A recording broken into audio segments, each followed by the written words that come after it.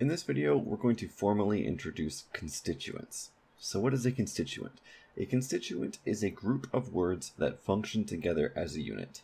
So here, I have a nice syntactic tree. You may have seen something similar in previous syntax courses or in my Introduction to Linguistics series, where we have the sentence, "The man ate his broccoli," and we group up together words based on whether they're a constituent or not. So for instance, we have a noun phrase, "the man," which is grouped together, and then we have a predicate verb phrase, "ate his broccoli," which is grouped together. Inside that predicate verb phrase, we also have "his broccoli" functioning as a unit or a constituent. Below, we'll see a nice bracketed version of the tree above. So this has the same information as the tree, but it's just written in a linear order with brackets and subscripts. Very difficult to read. I don't think you'd ever actually have to be able to parse one of these. In fact, generally we draw trees to make them easier for us to see. But this is the idea of a constituent. And if you look at a tree, you can identify the constituents in a tree by just picking up a node and seeing what comes with it. So if we pick up this NP, then we have this determiner and this noun dangling below it, so that is a constituent. If we pick up the VP, then we'll have the verb, the determiner, and the noun all picked up, so that is a constituent. If we pick up the TP, then we'll pick up all the words, so that whole sentence is a constituent.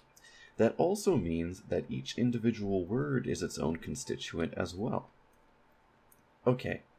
So the question is then, well, is man ate a constituent? Is that a group of words that function together as a unit? And the answer is no, and we'll see some tests, informal tests, that tell us why it's not a constituent. But also, if you take a look at this tree structure, there's no single node you can pick up that only picks up man and ate.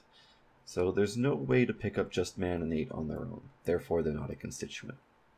So let's take a look at 4 tests that we can use to determine whether or not something is a constituent.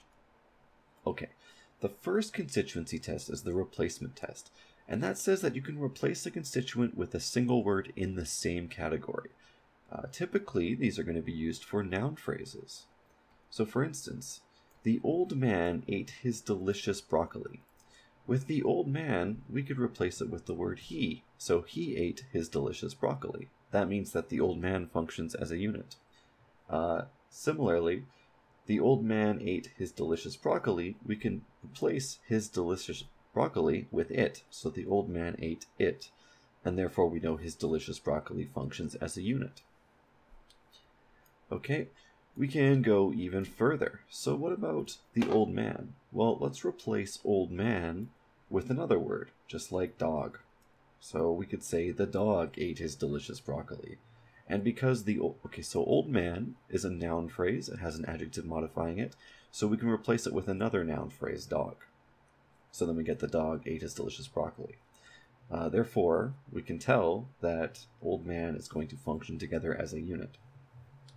Same with "delicious broccoli."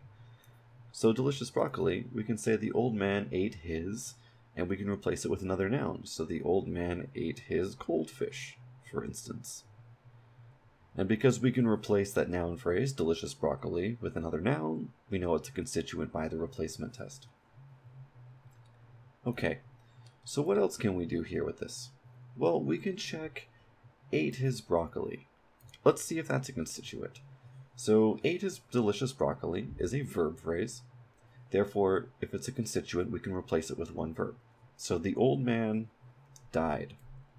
Okay, because we can replace that whole thing with "died," that means that "ate his delicious broccoli" is a constituent.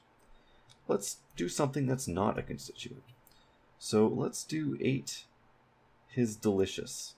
So let's just take a look at "ate his delicious." Can we replace that with something? The old man, well, let's use the same word. "The old man died broccoli." That doesn't quite make any sense. What about just "his delicious"? Let's just try "his delicious." The old man ate... Okay, so this is this weird thing that's going on because "his" is a determiner.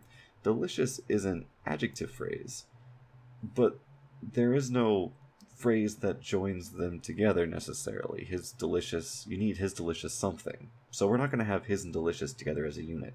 especially when we know that delicious and broccoli functions together as a unit, which means we can't also just split up his and delicious into their own thing as well, because we've already shown that, no, delicious and broccoli have to go together. Okay, so that's the replacement test, and it's very useful for nouns. It can be a little more difficult to see other categories, but a great test for nouns. Okay, the second one is the sentence fragment test. This is probably one of the very first ones you learn, and the idea is that if you can answer as a sentence fragment, then whatever you answer with is probably a constituent if it's okay. So for instance, here's an example. Jeff slept in an expensive hotel. So I can ask, what did Jeff do yesterday? Well, slept in an expensive hotel. That's a good response. So I know slept in an expensive hotel is going to be a constituent. Okay. What did Jeff do yesterday? Slept. Yeah, that's okay. Slept is okay, so we can say that slept on its own is a constituent. Okay. What did Jeff do yesterday? Slept in. That's not okay. That's incomplete. That's ungrammatical to just say slept in. Therefore, we know slept in isn't going to be a constituent on its own. But we can ask other questions as well, like, what did Jeff sleep in last night? And then we could say, oh, an expensive hotel, and that would be a constituent. Or, who slept in an expensive hotel yesterday? Jeff. So we can use the sentence fragment test to pick apart constituents as well. Okay. This one is a little more complicated. There's a few things going on here, but these are movement tests. So let's say we have a sentence like James ran a marathon last night. The idea is that if something is a constituent, then you can move it to the front, or you can cleft it, or you can pseudo-cleft it. The first example is clefting. So I want to see whether a marathon is a constituent or not. So I can cleft it, and I can say something like, it was a marathon that James ran last night, where I take a marathon just directly out of the sentence, and then I move it to this position. So it was blank that blank. We could also check, well, a marathon last night. It was a marathon last night that James ran. It's a little weird, but it seems to work. Or it was James that ran a marathon last night. Okay. So another thing we can do is we can check constituency just by fronting. So last night, James ran a marathon. And that's where we take last night from the end of the sentence and we move it to the front. And because we confront it, we know last night is going to be a constituent. So we found that a marathon was a constituent, a marathon last night was a constituent. There are some weird things, like for instance, ran a marathon last night is a constituent. But we can't really front it. Ran a marathon last night, James. Or it was ran a marathon last night, that James. So those constituency tests don't work for that constituent, but we can check it with the third test here. So here's another type of fronting. We could say ran a marathon last night is what James did, but we can't say ran a marathon last is what James did night, where we replace the constituent with did and we move it up to the front. So ran a marathon last is not a constituent on its own, but ran a marathon last night seems to be just fine. Which means that this ran a marathon last night is a constituent on its own. Okay, so those are three different types of movement constituency tests that we can do. The important thing to note here is that, like I said before, ran a marathon last night, the clefting and fronting, it's not going to work for that. But this final test worked, and perhaps a replacement test or perhaps a sentence fragment test would also work. These constituency tests aren't going to give the same results in all cases. You have to test a few constituency tests and check to see, well, do the majority of them predict the right solution? Are these predictions weird? There is some self-judgment you do have to make. These aren't foolproof, but they're good supporting evidence for constituents. Okay, finally, I want to introduce the do-so test. And these are for the cases where we're looking at verb phrases. So these are used with verb phrases. So these are VPs. So let's say we have a sentence like Martin quickly left the building. The idea is that you can replace this with do so if it is a constituent. So let's take a look at this. Martin quickly left the building and James did so at the store. So just the constituent you could replace with do so. But this is weird. We can't really say and James did so the store. We could say and James did so too. That would be okay. But that means that quickly left the building is the entire constituent. So it doesn't look like quickly left is a constituent. So here's the question. What about left the building? Is that a constituent? Okay. So Martin quickly left the building and James slowly did so too. This seems a little bit better, doesn't it? Martin quickly left the building and James slowly did so too. So it looks like we can coordinate left the building and did so with our do so test. And if we leave the adverb out, everything seems to be okay. So left the building as a constituent on its own.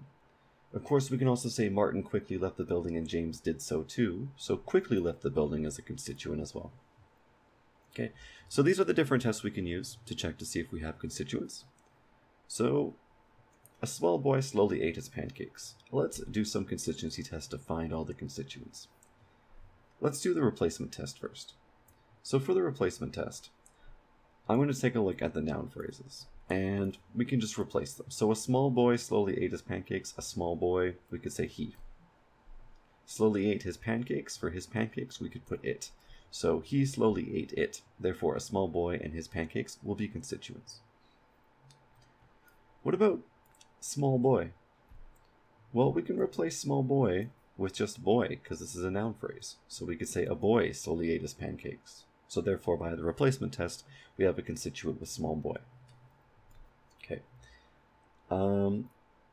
We could ask a question. We could say, what did a small boy do? And as an answer, we could say, oh, what did the small boy do? And I could respond, slowly ate his pancakes. So therefore, we can say, yeah, slowly ate his pancakes is a constituent. Or I could ask another question. What did a small boy slowly do? And then we could respond with just ate his pancakes. So there's another constituent, ate his pancakes. Okay, I think that's all the constituents we have here. But remember, we could also do the do so test. So a small boy slowly ate his pancakes, and a young girl quickly did so too. And we could see that ate his pancakes is a constituent by the do so test as well. Okay, the other important thing, of course, is that the entire sentence is also a constituent, as well as each individual word is a constituent. So hopefully now you have a rough idea of how we find constituents, what constituents are.